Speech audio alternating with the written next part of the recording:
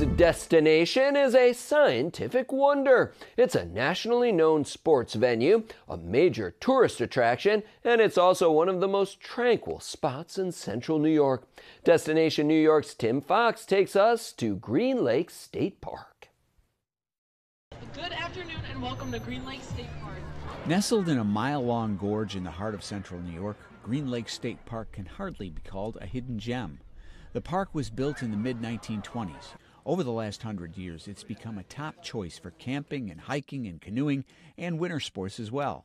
About 1.8 million people make their way here from all over the globe each year.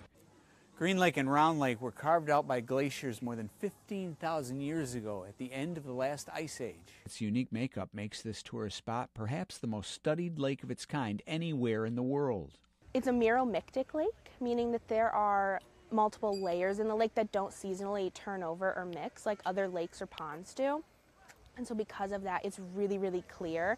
So the sun goes in, and then when it bounces back out of the water, that's when you're seeing that really pretty blue-green. So there are a lot of exhibits.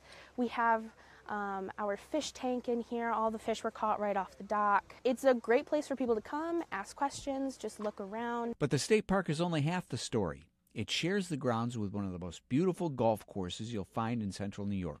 The 18-hole course opened in 1936, one of the first designed by legendary golf course architect Robert Trent Jones Sr. For the price and what they're getting quality-wise, it's become a destination golf course. Visiting pros call it a fun course to play, but the rolling terrain makes it a real challenge for amateurs. The slope on the greens also make the greens very tough to putt. Since it's a state-owned course, the prices are affordable. But make your plans early. Tee times go fast.